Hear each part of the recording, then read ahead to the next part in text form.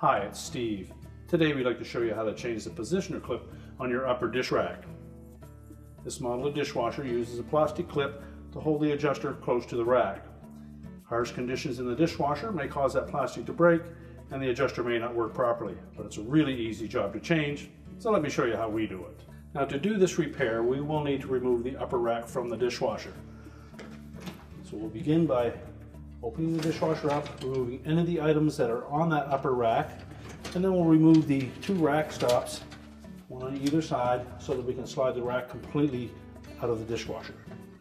So to remove that rack stop, we're simply going to depress this little tab at the very top, just point it towards the front, and then push up on the rack stop. And then just pull them straight up and out.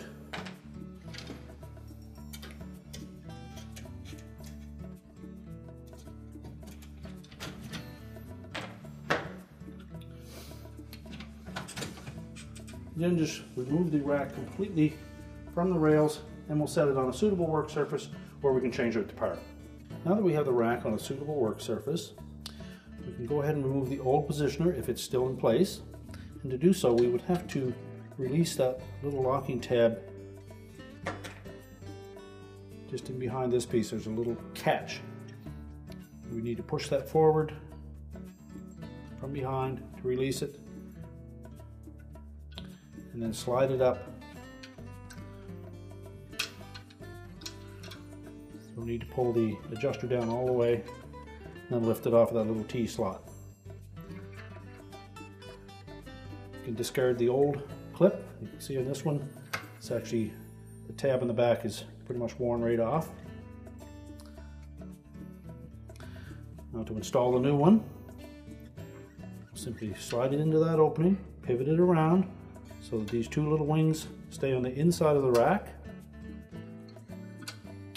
Lower it down over that T slot,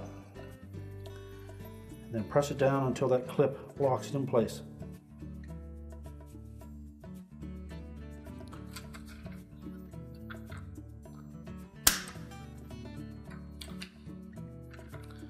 Now that it's locked in place, we can go ahead and put the rack back in the dishwasher. Now to reinstall the rack, we're simply going to open the door completely. We'll pull both rails all the way out. And then line up both rear wheels. Slide the rack in to engage the front ones. Once we have it pushed back all the way, we can then reinstall our rack stops.